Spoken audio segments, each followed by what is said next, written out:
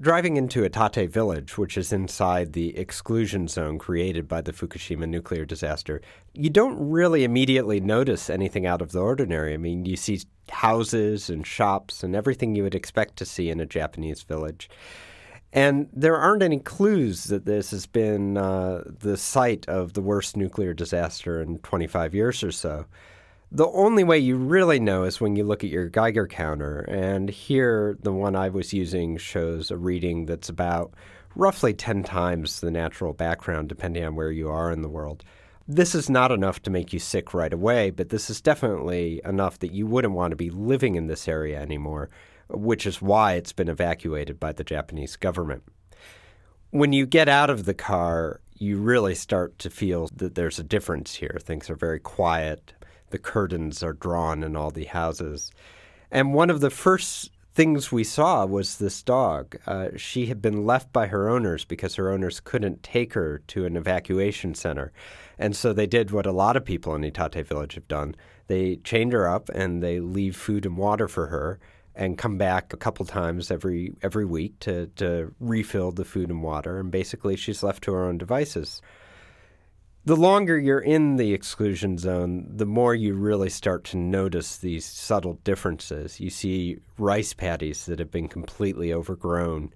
You see farm buildings that are empty. All the livestock was slaughtered at the time of the accident, basically out of fear of radioactive contamination. And you do see some other signs of human activity. This is the only piece of graffiti I saw in my entire trip to Japan. The first symbols there are for TEPCO, the Tokyo Electric Power Company, which was responsible for the meltdown.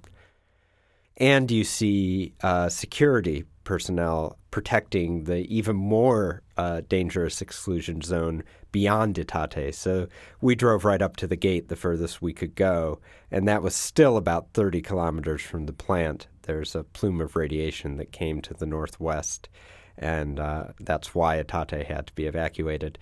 The other people you would see inside the exclusion zones were cleanup crews, and you would see these groups of people scraping away the top few inches of soil to remove the contamination because, in fact, the contamination doesn't go very deep into the earth.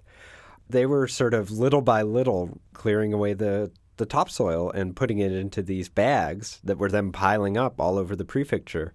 And it's still not clear where all these bags of contaminated soil are going to go.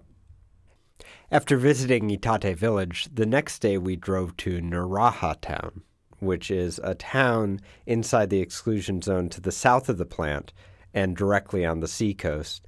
And what we saw there was very different. People hadn't been able to clean up the tsunami damage. So in other parts of Japan, coastal Japan I visited, you would barely even know a tsunami had happened. But here there were still ruined cars and houses. The floodplain was completely washed out. Roads had been washed out and hadn't been repaired. And I guess, to me, this is really what the nuclear disaster at Fukushima is all about, is that this cleanup hasn't happened. People haven't been able to move on with their lives.